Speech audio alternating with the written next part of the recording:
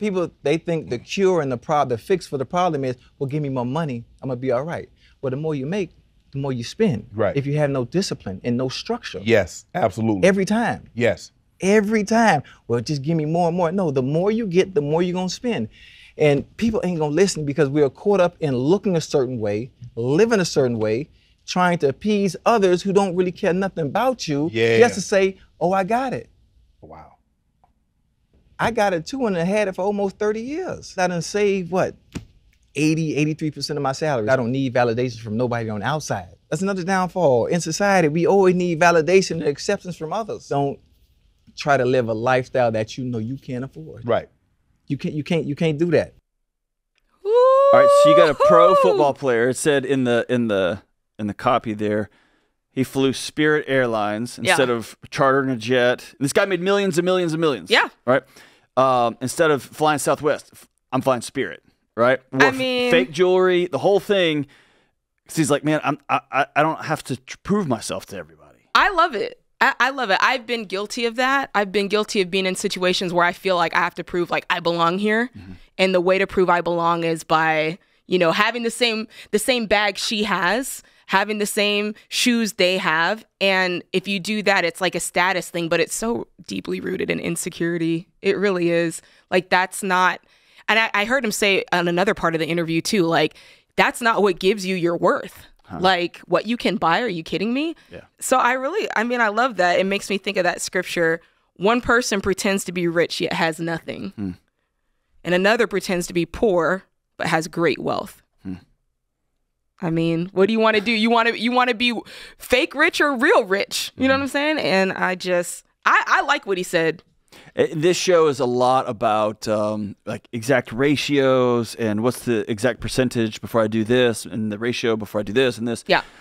And so I don't want to get caught up in the numbers here, but saving 80% of his income. Yes, he's extreme. But he's also making millions and millions. Yeah. And I have been guilty of he was exactly right. Yeah. I've spent my entire career thinking, well, if I just made some more money, then fill in the blank. And what ends up happening is my house has gotten a little bit bigger, my car's gotten a little bit nicer, and I realized a few jobs ago, this just never stops until I stop it. I got to get off the train. The goalpost keeps moving every single time. See what I did there? Yeah, I see what you did there. I'm well sorry. Played. Well played. So don't try to live a lifestyle you can afford. Yeah. Here's the hard truth of this. It's easy to look at Ochocinco and say, okay, he's worth millions and millions. So what we are saying, and I'll say, you can join me or not, if you make $65,000 as a teacher, you've chosen a Corolla life. And that is okay. You've chosen a Camry life until you can, like, what is it? The third job that's a millionaire, right? There's engineers and something else and teachers, right? Yep, that's right. On the list. So you can get there. Absolutely. But you don't get to decide, well, I want to have an $80,000 Suburban, which is used, by the way. Right. When your take-home salary is $65,000. Like, we have to live relative to the job we make instead of trying to live a lifestyle that we can't afford. I mean, I definitely think, for him, saving 83% of his income looks totally different than, like you said, a teacher, somebody who's making an average salary. Right. It's not the same. I mean, I don't save 83% of my income. Are you kidding me? I don't either. Yeah. I'd be wearing a cardboard box right now. So... Well, and I know there's teachers across the country that just rolled their eyes when I said 65,000. Like, I don't know what teachers making that. Not that. Yeah, but it's when you. Let me just say it this way.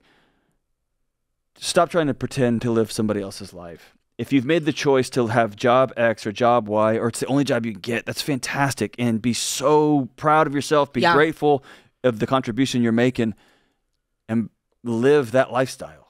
Absolutely. Yeah, you've got to, it points to contentment. And again, I feel like we do have to highlight the ratios because it's a lot easier for him to, quote, it's easy to say, oh, it's easy for him to live on 20%. He's got millions. But to his point, like we said, the goalpost is always moving. And it's interesting because you're always comparing yourself to what's around you. Like I was watching something, I think it was Kevin Hart, and he was talking about, if you're on a basketball team or a football team, you're hanging out with those guys. They're not all making the same money. That's right. Like, it's a difference between if you're like first string and if you're like, I don't know, like the sixth man or like over on the sidelines. And we're talking hundreds of thousands, if not millions of dollars difference in pay. Right. So it's like, hey, after the game, we're all going out. Yep. Really? Like, you're not doing what the quarterback's doing. And it's the same thing in our own life. If I go out with a bunch of folks, it's easy to think, hey, we're all here. We can all afford the same things. Yep. And you can't. That's right. I mean, how many times you go to dinner with people and it's like, well, they ordered the steak, I guess. Well, maybe I'll order it too. Like, and you start changing your behavior based on who you're around. You go to work, you start looking at the cars in the parking lot. Oh, well, maybe I need that too. And you start comparing yourself, but you don't know. You don't know their life. You only know your life, and you're the one that's got to sleep at night. That's exactly right. And we often don't understand that somebody's mom passed away and left them a bunch of money. Okay. Or somebody's granddad passed away and left them a house, or somebody else is struggling, and that's why they drive that car, because they don't care about this dumb depreciating asset on wheels. They're more interested in saving their college funds. We just make all sorts of stories up about our people in the parking lot next to us. Yeah. Stop. And I just... Live your life. All right, let's go to the second one. He has a part 2 to this. Roll it, James.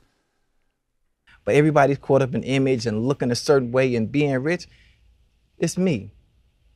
It's pointless. You know how hard it is to live like that all the time, consistently, and be fly every day? Yeah. Jewelry and listen, eras of rappers.